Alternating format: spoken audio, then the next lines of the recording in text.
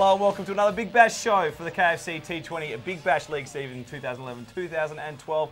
My name is Shura Taft, and of course on this show we go through everything Big Bash related. We also get to the tweets that you guys at home want to ask our resident expert, and I speak of him right now from The Age. Please welcome Jesse Hogan again. Jesse, how you doing? All right, thank you. Now, of course, we have reached the climax, the pinnacle of the Big Bash League season, the big final, of course, the two semis last week between the Scorchers and the Stars, and of course the Hurricanes and the Sixers. How did you see it? Well, obviously, I thought we were going to have a Melbourne and Sydney final. I was, half wrong, but, at least of half there. I'll try and, salvage some sort of pride from that. But no, the Scorchers, deservedly had the home final, proved too good in the final, just having too many runs on the board. And again, it was that crucial, Herschel Gibbs at the top, dropping him early. He just came on and gave them a score that was too imposing. And then in the second game, for all the Hurricanes have, relied on Travis Burt and Noe Shah throughout the tournament, they couldn't rely on them, in the semi-final as well. And I know there was, a bit of dissatisfaction among the crowd that Shah and Burt didn't manage to do it in the semi-final, but I think that's really unfair. I think they really virtually dragged the Hurricanes to the final, did all they could, and in the end, the Sixers were just too good, especially their sort of very disciplined bowling. It was great to see them there. Yeah, it's fair to say that Travis Burt and Noe Shah probably have some sore shoulders from carrying that team, and you can't have any problems about it. I mean, they've got them there. But unfortunately Hobart falling at the last hurdle, so it's going to be a huge final. Scorchers, I have to say, there was probably, with the Stars game, there were some interesting decisions, obviously the drop catch there, but also perhaps Jackson Bird bowling that last over. He went for a few runs. Mitch Marsh put him over the fence. Yeah, I really like Jackson Bird, especially in long form cricket. I think he can play for Australia sooner rather than later, but he's only played, I think this is probably his 5th or 6th T20 game, and it was a big call to put him there, and well, it does show a lot of promise. Maybe you would have been better off giving someone who maybe took a bit of pace off the ball. Tough on the kid indeed. Well, there you have it. So we know who the finalists are going to be. After the two big semi-finals, it's the Perth Scorchers, and they're hosting at home. That's the big key, isn't it? They're at home at the Wacker, and they're hosting the Sydney Sixers this Saturday night. It is going to be an absolute belter. All right, throughout the Big Bash League season, we've been asking the question who's hot and who's not, and after the two big semi-finals, it's time to ask the same question of our resident expert, Jesse Hogan. Jesse, who is hot this week? I think it's got to be the two batsmen at the top of the the winning semi-final teams, Nick Maddinson and Herschel Gibbs. Herschel Gibbs has been doing it through the whole tournament. He's been amazing, and I guess subsequently it's made even more impressive by the fact that apparently he's carrying a pretty bad heel injury and is requiring a bit of treatment for that. But his scoring rate's just amazing against the slow bowlers and the pace bowlers. Gave the Scorchers a great target which couldn't be chased down. And for the Sixers, Nick Maddinson, I mean, he's been touted probably for the past year as an Australian prospect. Had a very slow start to the season in sort of 4-day and 1-day cricket, but now in the Big Bash has actually managed to find a bit of form, similarly to Chris Lynn from the Brisbane Heat. So I guess long term, that's a good thing for Australia, and in the short term, it's certainly a good thing for the Sixers. I'd say special mention to Mitch Marsh as well. I thought that was absolutely awesome, hitting down the order. Now, whose performance didn't quite reach the standards there in the last game? Oh, you'd have to say Burt and Noe Shah, but as I mentioned before, I don't think you can sort of have that as any sort of slight on them. They were superb throughout the whole tournament. Both should be, in the All-Star team. They were both amazing.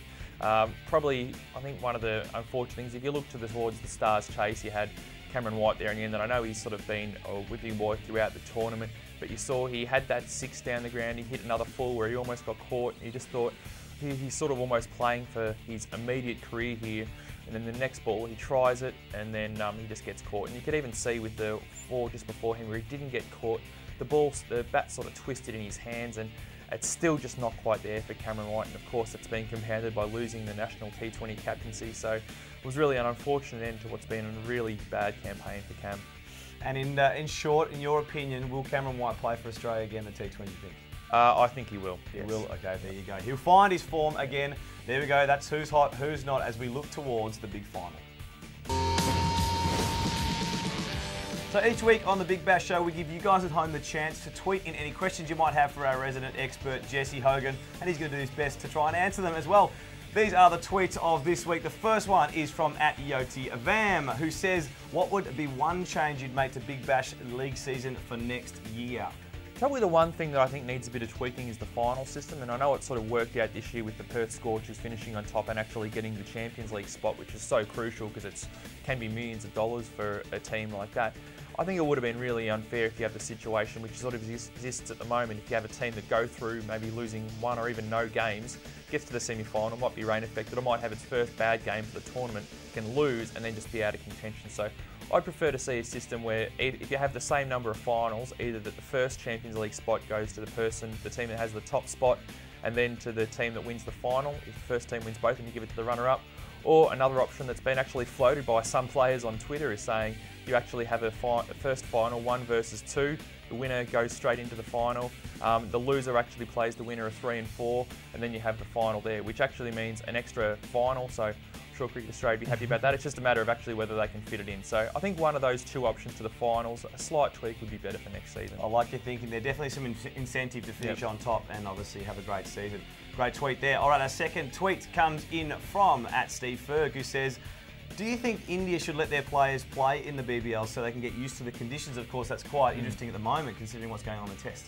It is. I think probably the one thing though is that I'm not sure how much you can adjust in 2020 over matches. I think if they really seriously wanted their players to adjust, they'd be trying to get them down, the A teams down here to play academy games or something like that. It would be, I think just for a spectacle wise, it'd be great to see some Indian players down here, because even outside the national team, there are some fantastic players as you get to see every season in the IPL. But I think that IPL is probably the reason why we won't see it happen in the near future, because the Big Bash is really just sort of starting on its big expansion phase here. India probably quite fairly pretty protective of its IPL, and I don't think they'd be wanting to be seen to giving the Big Bash a free kick. So I could be proven wrong, but I wouldn't be holding my breath to think that Indian players, even those outside the national team, would be allowed to come down and play here.